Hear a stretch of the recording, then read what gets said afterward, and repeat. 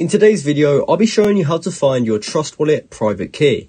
Now, this is a very quick and simple thing to do, so make sure you watch this video all the way to the end so you don't miss any important steps. Now, you might be trying to find your Trust Wallet private key so that you can import your wallet into a different wallet like MetaMask.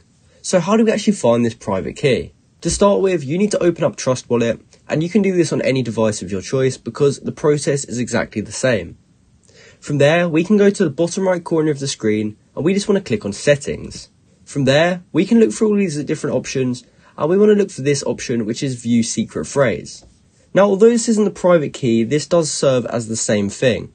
You see, Trust Wallet doesn't actually have private keys, they only give you a seed phrase, so it's impossible to actually get a private key from Trust Wallet. However, if you are trying to import your wallet into a different wallet, such as MetaMask, you can view your secret phrase by clicking this and entering your password, and from there you'll be able to paste in your secret phrase to a wallet like MetaMask, and that will actually allow you to import your wallet as well.